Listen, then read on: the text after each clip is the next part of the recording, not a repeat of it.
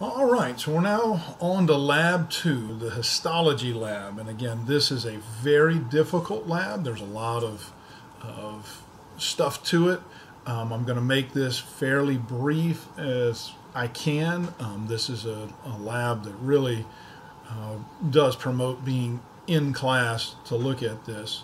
And just to remember, a histologist is a medical doctor who's gone through 4 years of training and then extra years of training to learn this. It is a very difficult subject.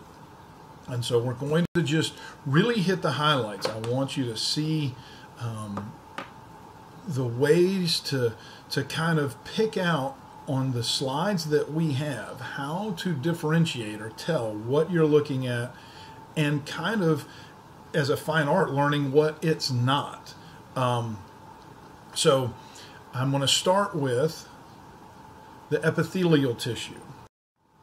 Now, before we get into this, I want to just make sure you know that your body is made up of 4 different types of tissue. You've got epithelial tissue, you've got connective tissue, muscular tissue, and nervous tissue. Epithelial tissue and connective tissue are the main ones we're going to look at here. And the thing to remember, epithelial tissue, some of the highlights of it.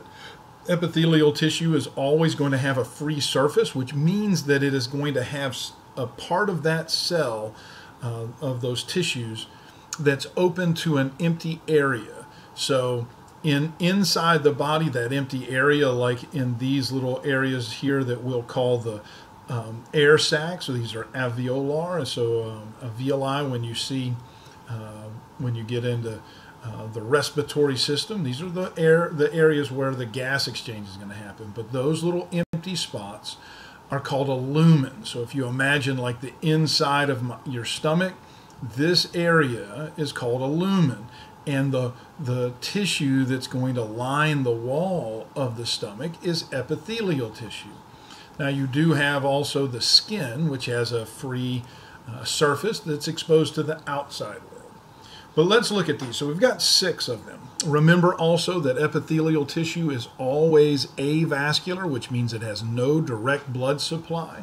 I'm going to have the free surface, and I'll use this little part as the free surface. Then I'm going to have a basement membrane at the bottom, which divides it from the underlying connective tissue.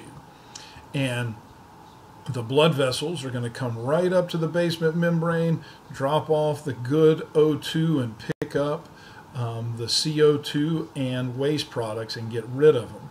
Now also remember, as we're naming these, and we went over this in lab when we were able to be together, the way they name it, it's either going to be simple, like this one here, or squamous. It simply means how many cells are between the free surface and the basement membrane. If there is only one, it is simple. If there's more than one, it is squamous, or it's stratified. If the cell itself is flattened, it is squamous. I was getting ahead of myself there. If it is cube-like, and remember I kind of went over this, it doesn't mean it's a perfect cube. It just means it's cube-like, roughly as wide as it is tall. They're called cuboidal. And if, and we'll see this on the next slide, they are longer or taller than they are wide, they are called columnar. And then we have a couple special that we'll talk about when we get there. But those are some of the basics of connective, or the epithelial connective tissue. So let's look at some of these. So we start off with simple squamous. Now in connective tissue, I do want you to know where these are located and some things about it. Simple squamous, simple means 1 layer thick, and squamous means flattened. So it's a single layer of flattened cells. They are in various areas. The classic example that I'm going to use are the air sacs, or the alveoli. And so this is a cross-section of the lungs. Now, what you want to pick up on here is these little areas, this little round spot here is made up of multiple little flattened cells, like a paper mache balloon. And so when you're looking at it, you can kind of see the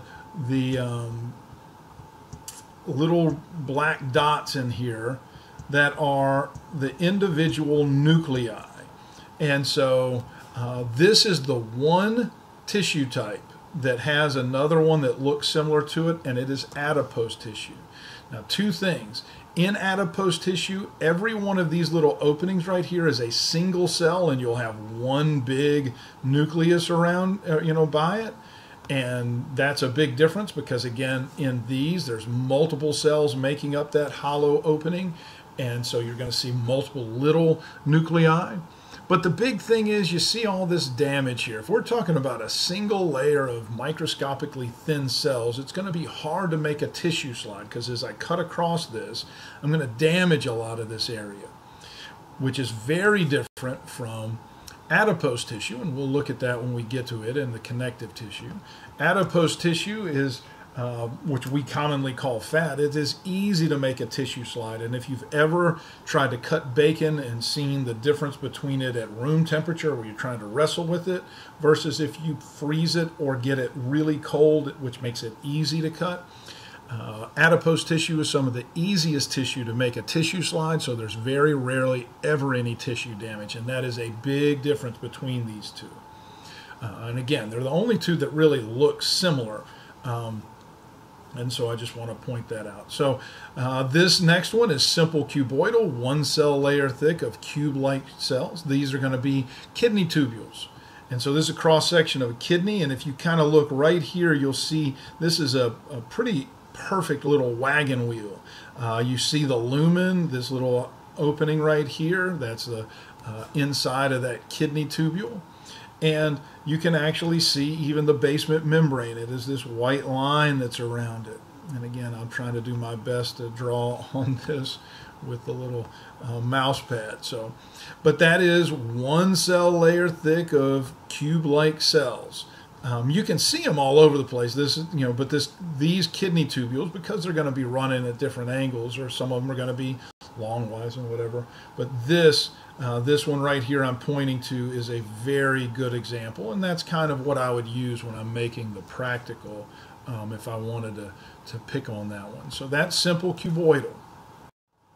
Now let's look at simple columnar. Now, simple columnar, single layer of elongated or column-like cells. This is a tissue slide from our digestive tract. Now, on the Grand Strand campus, this is the slides that we have, and they are stained red and blue. On other campuses, it might not look that way.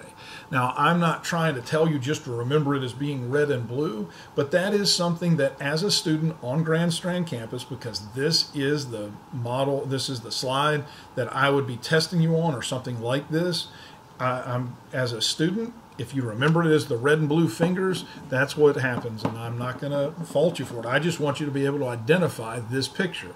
Now, what you're looking at here would be really hard to see on or judge on the book-wise naming of this. If you're just looking at it going, I'm going to find the basement membrane, and I'm going to see the free surface, and then I'm going to count cells, and look, this little area looks like a little blob. If you remember the old Star Wars, the Jabba the Hutt, that's kind of what that looks like. So it'd be hard to tell. But on some of the areas like this, you can kind of see that it is one cell layer thick. These red little dots right there are the nuclei on this particular slide. And so when we're looking at it, it's one cell layer thick of elongated cells. And so this is simple columnar. And again, it is in the digestive tract. Now, as you get farther along in A and P, you'll start being able to judge things from the anatomy, the appearance, and what it's going to do, the physiology, to kind of put them together. In the digestive tract, we are all about absorption, so we need a lot of surface area. And so that's why we have these little, they're called villi, these fingers in there. Now, I know that in person, in class, we can enlarge this so you can see, but there's some little clear cells that you can kind of see all along here. And these cells, and here's a whole bunch of them right on this one, but these cells are called goblet cells. They're kind of clear, bluish, white, depending on which one you see. Their job is to secrete mucus. And while that might sound kind of gross, it is vitally important because that's what allows things to move along. So that's one of the things. Now these microvilli, you'll talk about in lecture. Microvilli are surface modifications, and they're so small you cannot see them. But you'll see pictures in the book that'll have these long cells, and then you'll have this wavy surface on top, and all that is actually the cell membrane is going to form these waves back and forth, and it kind of looks like Bart Simpson's hair there. But again, that's the whole point of that, is it is increasing surface area, but you'll never see it on this without really high power magnification. And when I say high power, I mean more than the high power objective. I'm talking about probably like oil immersion. But the goblet cells you can see. Then we go to what our first one with a kind of a weird name, pseudo stratified columnar. Now pseudo means false. So what happens with this is when they had more rudimentary microscopes, it looked like it was layered, so they called it stratified columnar.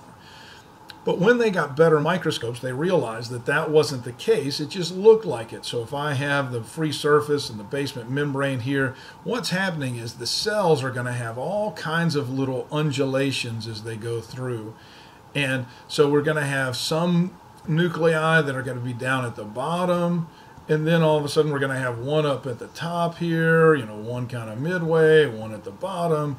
And so then when they were looking, they thought that these were all layers, and then realized it wasn't. So they named it pseudostratified, which simply means that it is falsely layered. So this is going to be in the respiratory tract. Now the one thing to remember, these are both columnar cells, and they're kind of cousins. You'll learn as you go along that your digestive tract and your respiratory tract have a common origin. We call it the pharynx. It's kind of the area of the throat, quote unquote, that's behind your nose and mouth. And just underneath your mandible, just underneath your jaw, there's a dividing line. Some of that, the tube will split. One tract goes down to the digestive tract through the esophagus into the stomach. The other goes down into the respiratory tract through the trachea. And so they're kind of cousins, so you can kind of tie in that they're both columnar cells. So these are called pseudostratified, and you can see a very clear basement membrane. This right here is what we call the lumen. This is actually your throat. All right, it's I'm trying to put that in there. I probably just need to quit trying to spell things. Anyway, two things that are here. One, you can see goblet cells again, and that's what they're called, goblet cells, and they do the same thing. They secrete mucus, and we know it if we get into allergy season, we start being phlegmy, quote unquote. And again, while it sounds gross, that is a very important way your body uses to defend you. And along with that, we're going to have a surface modification, which we can see on this one, called cilia. So unlike over here where the surface modification is actually just wavy cell membrane to increase surface area, over on this side what happens is it is like little hairs. And they're called cilia, and their job is to move any debris that gets trapped by the mucus and gets stuck on the lining. And like little crowd surfers, if I have something here, some little dust particle that's mean, these are going to wave back and forth like crowd surfers and get this bad guy out of there. And you can kind of see it on this picture. You can see a little clear line right along the top, and that is cilia. So we got simple columnar in the digestive tract and pseudostratified. So now we look at our first stratified epithelial tissue, and it's called stratified squamous. Now the bad thing about this is squamous means flat, but if you look at the cells, you can easily see, all right, so here's and it's a wavy basement membrane. We'll look in the next lab, we're going to look at the integumentary system, the skin, which is what this is, and you'll see why these little undulations are here in the basement membrane. But if I looked at the basement membrane, I can easily see that there's more than just one cell. So I'll know it's stratified, but these cells aren't flat until they get way up top here. So it's hard to name it like that. But the way to look at it, again, this wavy basement membrane and this fog-like appearance that's on the surface, which is simply dead skin cells that are being sloughed off, these are classic signs of stratified squamous. This is the outer layer of skin. We're going to look at this in the next lab and learn that this is called the epidermis, the outer layer of the dermis, the epidermis. And so when you're cleaning your house or your apartment and you clean the dust, what you're cleaning is dead skin cells for the most part. And they're really, really well designed. Again, while it sounds gross, what's happening is as these little invaders start to try and get in and get a foothold on you, and they're trying to do bad things to you, these little dead skin cells just slip off, and this guy slips off with them. It's a very good layout to help. It does a great job, and a lot of times things you don't realize how great of a job till it's not there. And so if someone was to get a 3rd-degree burn, which kind of destroys this layer, they are susceptible to all kinds of infections. And so it's amazing how effective this really is. And again, you don't see it until it's not there. So the next one we look at, and the last one, is another stratified, but this is called transitional, and it's simply called transitional. Transitional epithelium does just that. It changes shape. That's why it's called transitional. This is lining the urinary bladder. So you can kind of see it almost looks like little airbags through here. This what I'm drawing on this part, that's the basement membrane, that's the free surface, and they are like little airbags. When the bladder is empty, they expand out and fill in the empty space. As the coffee is flowing, or if it's happy hour and beer's on special and you're drinking more fluids and the fluids get in here, then these shrink back to allow for more area. Once you go to the restroom, empty the pool, they expand back out, and so they're always transitioning in the way they look, and so that's why we call them transitional. So those are the 6 types of epithelial tissue. Now we're going to move on to connective tissue, but I hope you see the epithelial tissue is fairly straightforward. It's none of these really look the same, especially on the transitional side. Now, as we move on to the next, you'll see that adipose tissue and the simple squamous does have some similarities, but I'm going to move on to the next one.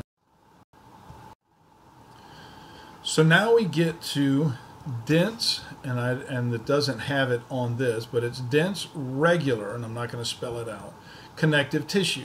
Dense regular connective tissue is the tissue of tendons and ligaments. And as it says here, it has a very poor blood supply. So epithelial tissue has no blood supply, but actually the cells reproduce really quickly, and they're designed to, because it's the design of it.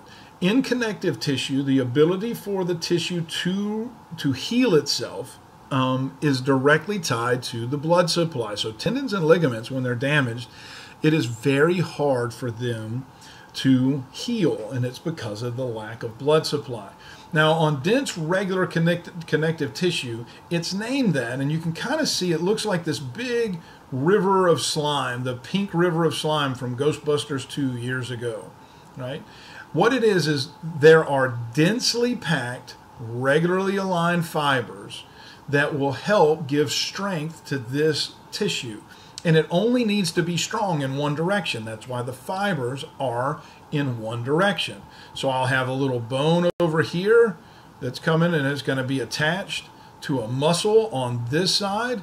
The muscle itself is going to contract and pull this way. And so I want this tissue to be strong in this direction. So all of the fibers line up in that direction. It gives it, I sacrifice the strength in the other directions because I don't have fibers that way, and I put all my fibers in this way, and that means that it is as strong as possible in this direction. That's why it is called dense regular connective tissue, the tissue of tendons and ligaments. Now, as we get forward, we'll talk about muscles and we're going to talk about bones. And so I'll just throw this out there that tendons are what link muscles to bones, and ligaments are what link bones to bones. Tendons tie muscles to bones, ligaments link bones together. And we'll get into that as we move along. But this is dense regular connective tissue, densely packed, regularly aligned fibers for tendons and ligaments. Now these two, elastic connective tissue is going to have a lot of elastic fibers in it. Now this is a tissue slide of the skin, and you can kind of see up here, that's the stratified squamous of the epidermis here. But all of these little fibers that are going out and through here, those are all elastic fibers. And your skin has to stretch in a lot of different ways. A lot of times elastic fiber is called dense irregular connective tissue because the fibers are spread out all over. They're going in all kinds of directions because, again, your skin needs to be strong and be able to be pulled and come back in multiple directions. To me, this slide looks like a Monet painting. Now, this slide in particular is no longer available on the Grandstand campus. It broke. The ones we have are a lot lighter than this, and it's hard to see. And in lab, I don't test you on these slides because I don't think that they show up well. But I do want you to see this picture of one that does look correct. So now we get to reticular connective tissue. Again, not worried about where these are. Reticular connective tissue is going to be a lot of the lymphatic systems, but in multiple areas. Reticular is a type of fiber. It's a very thin fiber. It's kind of a netting. And now the thing about this, it's very unique, is that it is the only tissue slide that's stained so purple it's actually brown. To me, this looks like tree bark. All right, so all of this right in through here, this is reticular connective tissue. And again, to me, it looks like tree bark. Now, is that going to be, if you are going to go talk to a histologist and they tell you, and you tell them that your professor said that reticular connective tissue looked like tree bark, he might be upset with me. But all of the slides that we have of reticular tissue look like tree bark. If you can remember that, that will help you identify it now. As you move forward, if you decide to be a histologist, you'll learn a bunch of different ways to name these. I'm just trying to help you see this right now. Then we get to the classic example of how if you already have a background of knowledge of a substance, the picture will stick with you. This is bone. Now, some of you will see this and know it right away. Some of you, now you see it and you're like, what this is bone. Now, when we get into the Histology Lab, which is coming up, I think it's week 4, you'll start seeing and be able to identify some of these things. These little guys here, these are the bone cells. They're called osteocytes. Cyte is a suffix which means cell. That's a good thing to remember. Osteo means bone. You're going to see all these little layers around it. It's always listed as it looks like tree rings. It looks like a cross section of a tree. And it does. And that's an easy way to remember it. So this is a cross section of bone. Now what I want to tell you is, just kind of point out, if I put this on the practical, hardly anybody ever misses it. Because everybody remembers bone, and the reason you remember it is you come into lab already with a little section of your brain that understands what bone is. You've got literally a file inside your brain with information about bone. So when you see this, there's already a place to put it. So you see this, it's boom, I know what this is, it's bone. That's why it's so important to study these and look at them.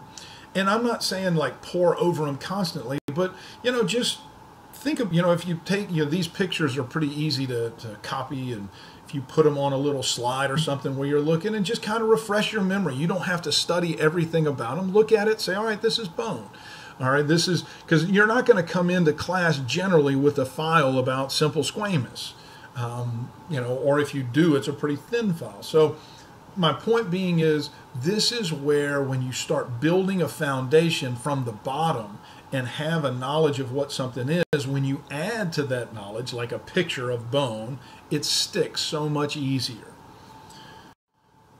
Now we get into some of my favorite is cartilage. So there's three types of cartilage. Three types of cartilage. The first two, hyaline and elastic, that are listed here, look very similar as far as the actual anatomy of it, but the look of them is very different. Hyaline cartilage is the most common type of cartilage in the body. As a matter of fact, it's exactly what your bones start off as. Your skeleton starts off as a hyaline cartilage model and then gets converted. But it's all over. It's the cartilage in your ribs. It's the cartilage, it is the main cartilage of the body. Now, in this picture, which they don't all look like this, they don't all have this Pepto-Bismol pink look to them, but the cartilage part, and I'm going to highlight this little band here, this is the cartilage. Let's see if this works so I don't destroy it again. So that little band of cartilage is always going to be very smooth looking. Hyaline cartilage is smooth. And so kind of the way I look at it is, if I want something all over my body, I kind of want it to be smooth and comfortable. Unlike the counterpart here of elastic cartilage. If you look at the band of cartilage that's here, that looks very rough. It almost looks like a little matchbox strike strip where you can strike the matches to get them to light. It looks very rough, like sandpaper. Now, this is found in two areas. One you can touch, and that's your outer ear. That's what I would recommend you remember. It's the outer ear. I mean, the hyaline cartilage, I would remember it's the cartilage, the bones start off as cartilage, the hyaline cartilage. But this is the outer ear. It's also a place called the epiglottis, which we'll study when we get into 211. But the ear is the easy way to see it. And this is a cross-section of an ear. This is actually the ear. Now, I like to remember it this way. I teach it this way. I hope everybody knows who Mike Tyson was or is. And you might not, but Mike Tyson, the way I remember this now, or I like to teach it, is Mike Tyson bit Evander Holyfield's ear. Now, Iron Mike Tyson is now kind of elastic Mike Tyson because his mood swings very much. Now, I still respect the guy, and I'm very scared of him because, he's a bad man. But anyway, in my mind, in order to remember this, I like to teach it as Iron Mike is now elastic Mike. He really lost a lot of his iron aura when he bit Evander Holyfield's ear. Elastic cartilage is in the ear. And then finally, the last one is fibrocartilage. Fibrocartilage is, if I was able to get away with it, I say this during lab, I would make this into a print of some sort of artwork and put it up on the wall because I think it's actually really pretty. Fibrocartilage is going to be the cartilage that's in between the vertebrae. The intervertebral discs are fibrocartilage. This is a cartilage of shock absorbing. Also, the symphysis pubis, which we'll look at when we look at the skeletal system, is going to have this fibrocartilage there. Now, to me, this looks like a very, very crystal blue ocean, a sun, and a nice, really red sunset. So a beautiful sunset on a really blue ocean. Now, there's only two slides on the Grand Strand campus, two types of tissue that have really red and blue staining to them. Fibrocartilage, and if you go back in the Wayback Machine when we were looking at the simple columnar of the digestive tract, that was also red and blue. It looks like fingers. They don't look the same, but red and blue are two things that you could remember. Fibrocartilage and simple columnar are both very red and blue. That's one way to tie them together here. And then the last one we look at is blood. Blood, again, looks like a bunch of little pink donuts. It is it's the only liquid connective tissue. So it's a very interesting thing. I shouldn't say it's the only because that could get into a little discussion about stuff, but it is a liquid connective tissue. And it has 3 types of cells in them. You'll look at this when you get into 211. They're called formed elements. You don't have to know that. But this is a picture of blood. And so blood looks like a bunch of little pink donuts. And again, this one and the bone, if I was to put these on the practical, hardly anybody would miss them. And it really is because you already have an idea of what blood is. You already have a file with that. Well, that is the histology of the slides. Now we're going to look at muscle and nervous tissue. Just to give a brief overview, they will have their own special labs for them.